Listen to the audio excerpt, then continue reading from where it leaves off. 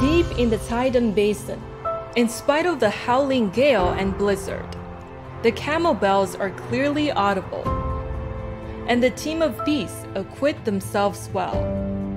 The moment is sensitively captured in this incredible image.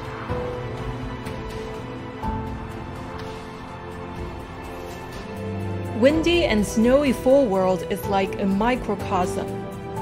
Spectators can't help being drawn to the spot on Qinghai Tibet Highway on that spectacular day nearly 7 decades ago.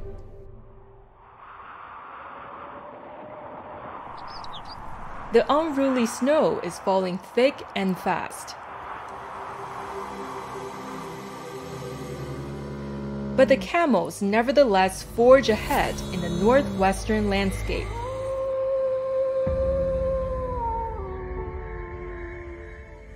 The young painter Huang Zhou chanced upon this breathtaking view, destined to redefine the fine art history of the People's Republic of China.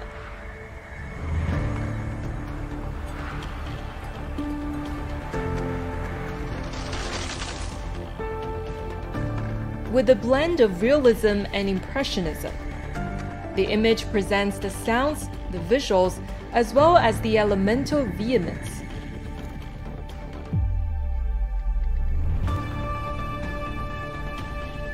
The firmness of the camel steps, the billowing overcoats of the drovers, the melody sounded on the 2-string dombra, and the ageless ballads. All these came together in this chronicle of human defiance and courage. And Huang Zhou's ingenious combination of sketching with traditional techniques has greatly enriched the vocabulary of Chinese fine art.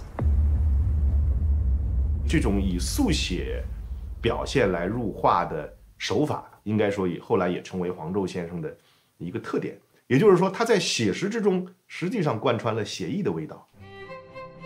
What kind of experience and training has inspired Huang Zhou to embrace such a bold and unprecedented endeavor? To answer this question, we have to cast our mind back to the youngsters in an outdoor market 8 decades ago. In 1943, Huang Zhou set up his kit in the market and tried to capture these vivid scenes unfolding before his eyes. From the haggling stallholders to the whispering farm women and the leisurely old man. This disadvantaged kid, without a single day of professional training, thus embarked on a path of fine art by observing human life as it was. 学院教育呢，画模特，就你坐这儿我慢慢画。速写呢是在动态的过程中，有人画跳舞，跳舞呢这动作一闪就过去了，这个呢就非常难。 Sketching has its origins in Western fine art and usually employs the medium of carbon. But Huang Zhou's numerous sketches were mostly rendered in traditional Chinese brush. This offered a wider range of expressive potential in portraying motion. In the sketch depicting a Uyghur dancer, the young girl's flying dress is represented through an array of lines of varying values. The differing thickness and texture serve to accentuate the most explosive moment of the dance. In his lifetime, Huang Zhou produced some 40,000 sketches, which captured the most essential quality of their subjects. They are jubilant dancers, donkey riders, farmers gathering in the harvest. All these ordinary people are exulting with vigor and energy on paper. In the 1950s, the building of the People's Republic of China presented an inspiring panorama of hundreds of millions of people engaged in the great endeavor. Huang Zhou was so excited and eager to take the opportunity to portray and record such enthusiasm. 黄纣在20世纪中，他的地位、影响和意义，恰恰也源于他身上的这种人民性。他的艺术一开始就具有一种共和国的早晨的那种朝气。In 1954, construction was drawing to a close for the Qinghai Tibet Highway, the world's longest road at the highest altitude. Huang Zhou showed up at the construction site in Gomed in southern Tsaidam. 洪荒风雪呢，是他去参加那个青藏公路通车，他是一个随军的记者。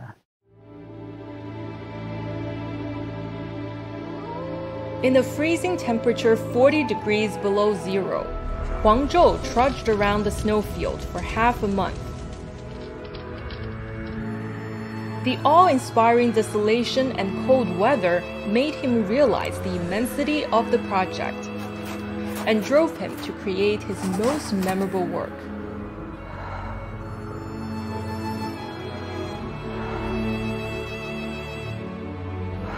那个时候那天下着大雪，好几天了，一点都没有人烟。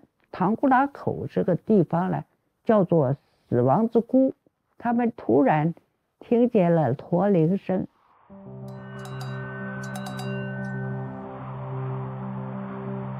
The sound of camel bells piercing through the winds immediately dissolved the desolation. Shortly, they saw that it was a camel team driven by a group of geologists.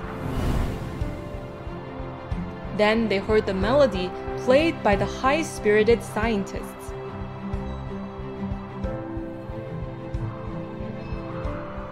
These dauntless figures defying the almost primeval wilderness fired Huang Zhou's imagination. With brush in hand, he sketched the tableau.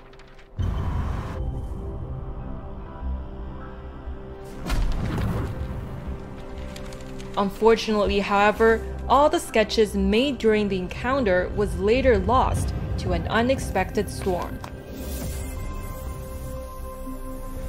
After returning to Beijing, Huang Zhou could still see the unforgettable scene in his mind's eye.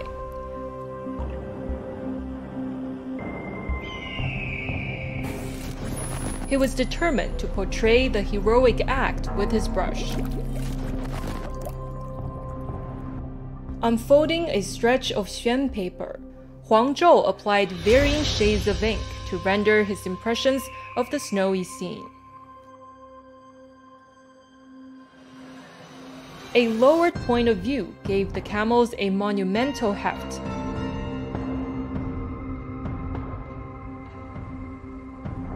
The figures and landscape soon materialized with remarkable spiritual essence.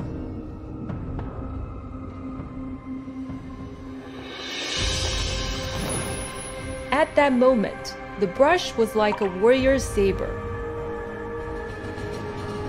Huang Zhou was brimming with pride in immortalizing these dauntless builders of socialism braving the snows and winds. This image was his tribute to the people and the era. The painter felt the warrior's sense of purpose.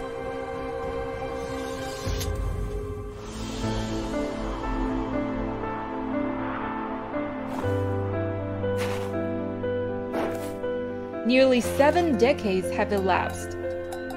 But on the wall of the gallery, the camel bells seem to be resonating still.